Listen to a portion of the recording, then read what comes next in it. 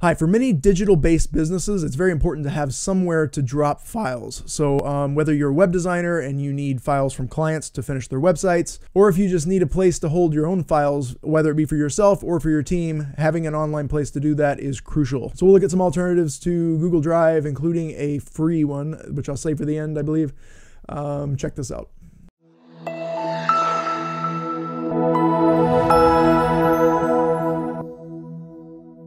So before we get started, I want to tell you about an exclusive group of entrepreneurs that I'm a part of. Go and check the link in the description below. You definitely want to check that out. If you've never used OwnCloud, OwnCloud is an open source software, so it doesn't really cost you anything, and you can install it on your own server, so it's a self-hosted option, and they do have an online version, I believe, where they will do that for you, but with the pricing options here.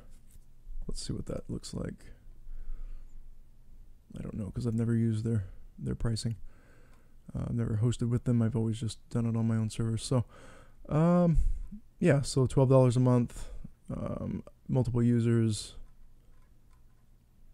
So there's kind of an idea of that. To show you the inside of one of my portals, mine's a little bit outdated, but you would go in, select your folders, and I don't want to pull out to the home folder because I have client information there.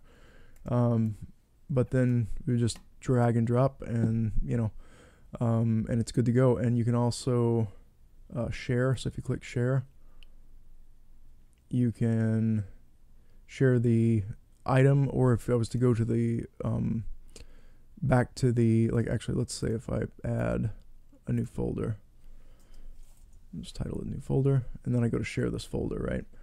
So then I can put in specific users, or I can make a public link, and then I can set an expiration date on the public link, and then I can password protect it, and then I can set the permissions that someone's allowed to use.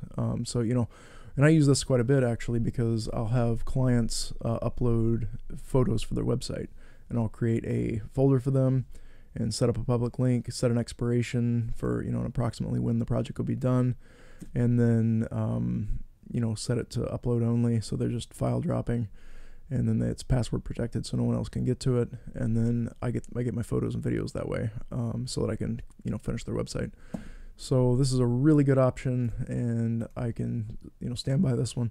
But there are some other options. Let's look at some of those. There's Ice Drive, and I kind of like this one because it has a lifetime option. So if you are going to pay for something, personally I'm a fan of lifetime deals. So they have some good lifetime options for cloud storage. And then there is sync.com,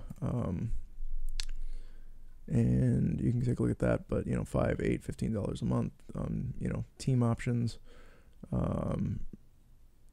yeah, up to 10 terabytes per user.